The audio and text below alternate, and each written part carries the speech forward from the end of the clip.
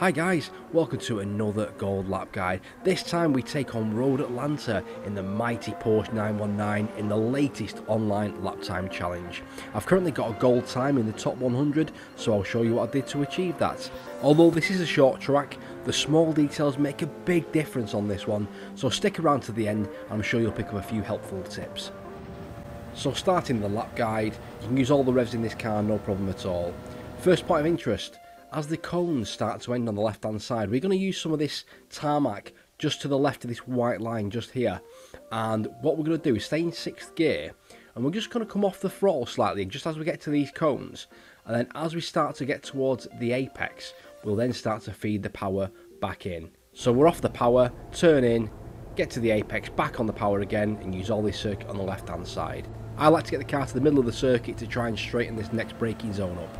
The next braking zone, just as this curb starts on the left hand side, I want to brake down into 4th gear. Now you want to experiment with where you want to place the brakes here, whether it's just before this curb or just after this curb. Give it a try, experiment with it, see what you think. But be really careful on the way in. You don't want to take too much curb on this one because it will spit your car off to the left. But I'll show you just how much curb I take. Coming in, just get the right hand wheels on the blue and yellow bit just there. I'll show you what that looks like in chase cam as well. Just enough curb there, not too much. Again, we're trying to avoid this serrated bit on the right hand side because you'll end up spitting your car off into those weeds on the left hand side. Not ideal.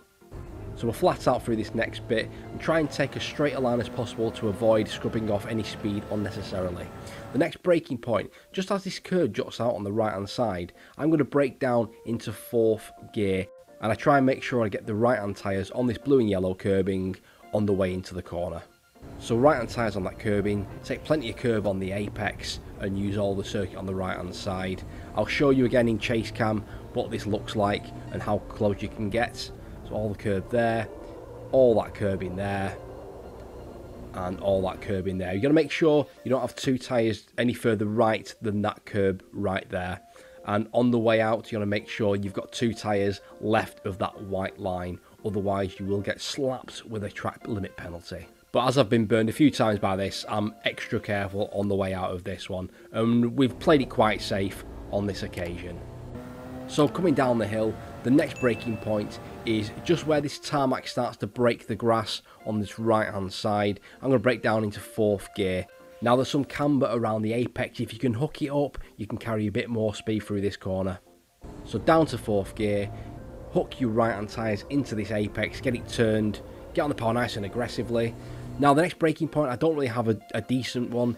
You're sort of eyeballing this. It's around halfway down this curb on the left hand side, roughly where this red arrow is at the minute. I'm going to brake down into 2nd gear.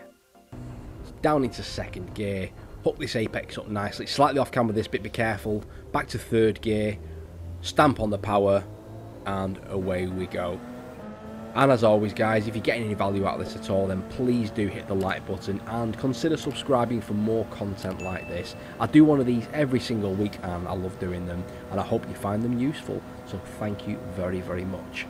Next braking point, somewhere around, I'd say about the 100, 110, 120 mark. There's a line across the circuit. Just before that, I'm going to brake down into 3rd gear. So approaching the corner, down to 3rd gear. Take plenty of this curb on the way in.